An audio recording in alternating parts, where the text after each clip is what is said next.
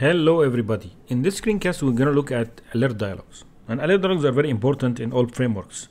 Android, iOS, whatever. So basically these are dialogs which alert the user and indicate to the user some kind of error message or get the user attention and or the user to confirm something. They are called alert dialogs in Android.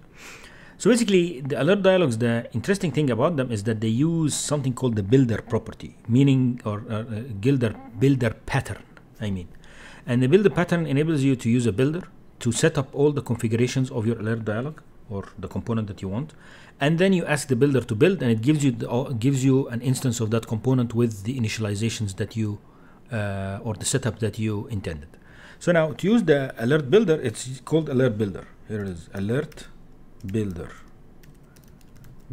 dot, and it's called alert dialog dot builder. Alert dialog, okay, here it is, dot builder.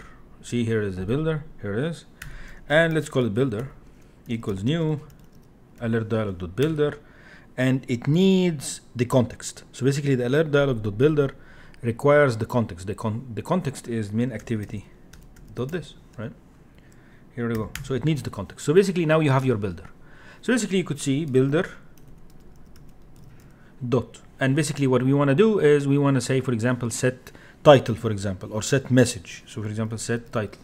This is the title of the dialog. We could say error, right?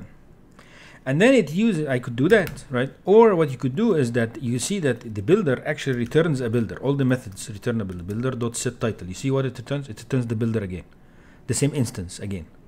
So it enables you to do something called chaining. So I could do this, set title dot set message. I could say, for example, able to perform task. All right, so now you have your set message, and let's for example, we could do also usually these alert dialogs have a button.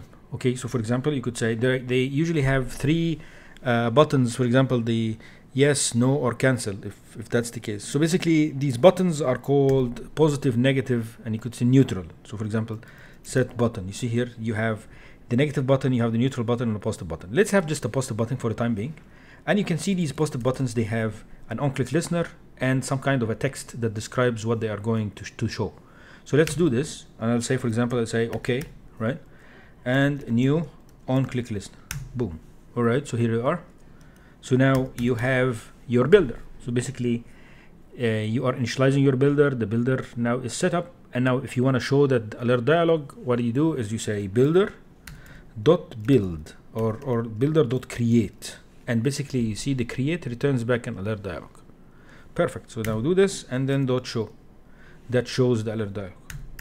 All right, so now if we run this, what I did here is that when you click the button here, it should show an alert dialog. I click the button, here it is, and it shows the alert dialog. You could see that it shows error, unable to perform task, and then there's an OK button. Now if we want to add another button, let's say I want to create a negative button. So let's see what this negative button looks like. Here we are, set negative button, here it is, and I just copied whatever we had for the positive button. I say cancel. All right, run it again, and I click on show dialog, and you could see here you have your cancel, you have OK, and you have your cancel. Okay, and basically the on-click listener, you can see here the dialog interface, the on-click listener, there's an on-click that shows up here. You can do something, right? Basically you can perform some task, based on the user decision or the user input. Let's say log D, I'll say this is okay, right? And the same story here, this one is cancel,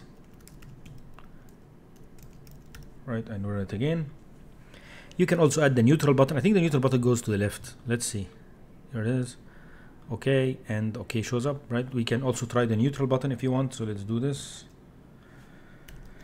And basically, let's say dot set neutral, set button, and it's the neutral button, and set neutral button. Where is that? Here it is.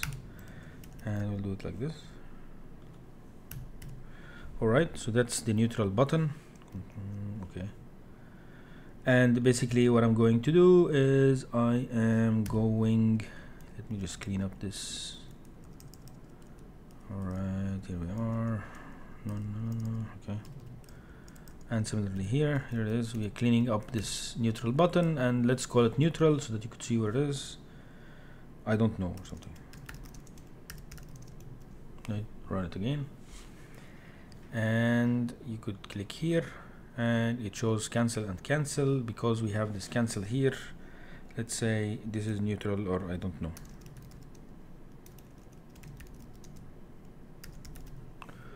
Alright, run it again, and you can see that there is OK, cancel, and neutral. So this OK, cancel, and neutral is here, right? So when you click here, it shows I don't know, right?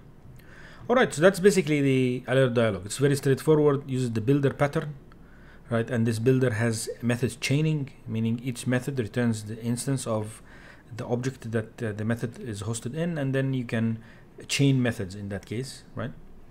And basically that's the builder, and then you ask the builder to create and then show the alert dialog. All right, please let me know if you have any questions. Thank you.